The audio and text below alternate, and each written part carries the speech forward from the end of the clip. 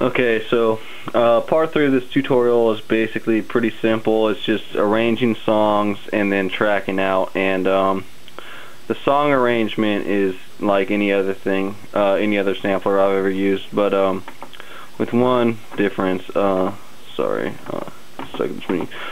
So when you're in the sequence mode, you can see all your sequences, and then you see the song, and you think you could just kind of start manipulating it there, but you have to actually go to Command, Song Sequence, which is already on, Edit Song Steps, Enter. And unfortunately, I actually was doing a real-time video of this and the file got corrupted, so you're seeing a pre-arranged song, but it's pretty much the same as anything. Step 1, put my intro. Step 2, my first verse. Step 3, second verse. So on and so on, and you know, my hook. So like any other sampler, it's the exact same. You just have to go to the Command, Song Sequence, and the Edit Song Steps. So that's basically it. The other thing I want to touch on is tracking out, and I normally wouldn't go over this because it's pretty much the same for every sampler. But if you noticed how I did my MIDI tracks and my local tracks on this, it really makes it real easy to track out, and that's one of the reasons why I use the instrument tracks like I do. So I'm just going to go to the sequence menu and start playing. I'm going to go to a sequence with drums and all that. So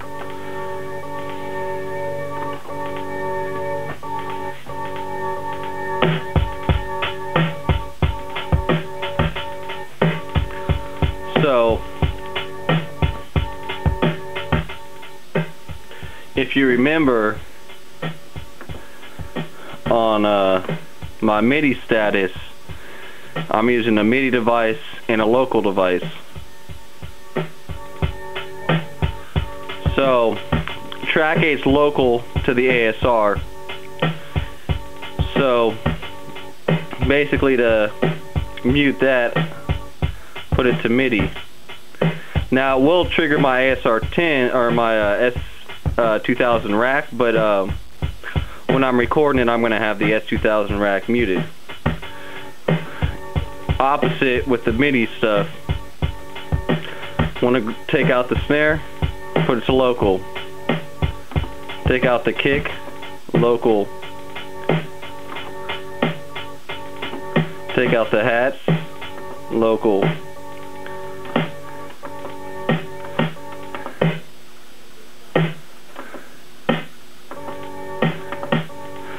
So basically, because of that, and I don't know why the snare's still triggering this thing in video time. I could figure it out real quick, but I don't want to waste your time. So anyway, so that's how I'm going to track out. So now we're going to move over to Pro Tools and kind of show how this applies.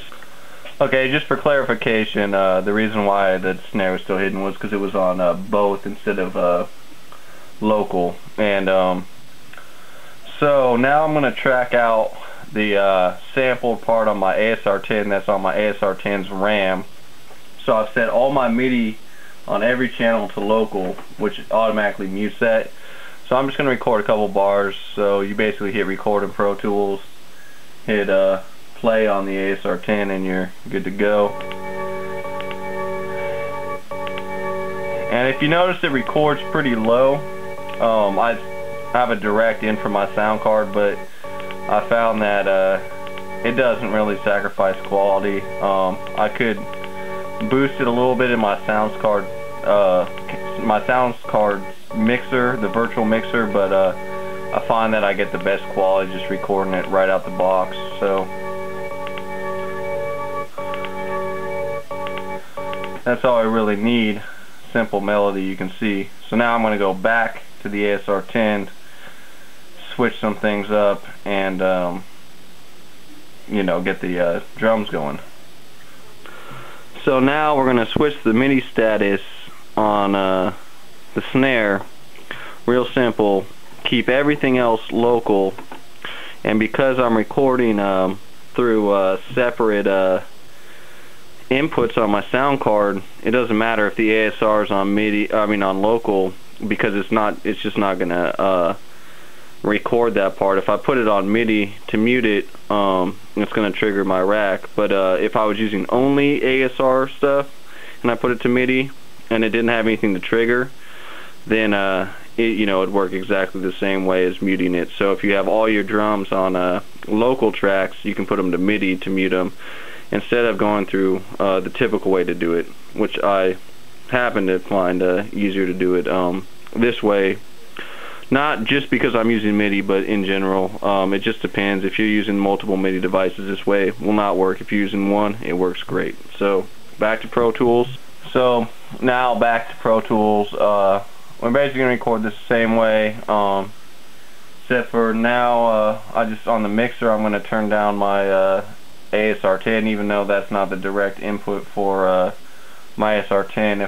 I can basically mute it on my mixer and just hear it while it goes. It's kind of hard to figure out what's going on. So I'm going to record just the snare right now. So basically I hit the record again, hit play on the ASR 10,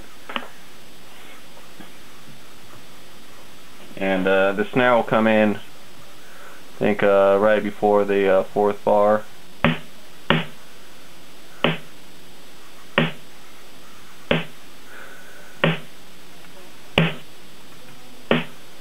So now you can kind of hear both tracks together, and I'm going to show you the fully tracked out version at the end of this. Take it off, record, enable, start from the beginning, and this will be through my computer only, not my mixer.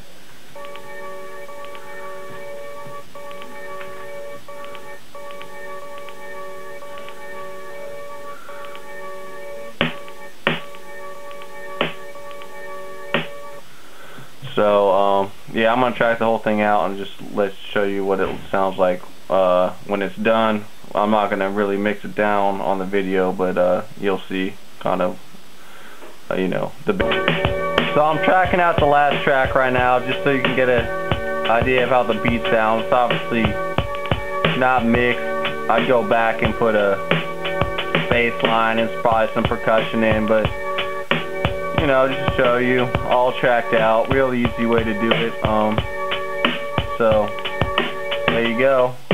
That's pretty much the sort of basics of the ASR 10. It's a real basic overview, and yeah, anyways, I hope this helps some people. I know a couple people have hit me up struggling with it in terms of various things. I try to cover all my bases on it on a very simplified way, and if you want something more specific, hit me up. Yeah, third degree, thirdstop.com. Check out the forums. We're gonna have a lot more videos now that I got a camera. Even though the quality isn't quite up to par, it still lets me do a lot more. So yeah, check me out. Alright, peace.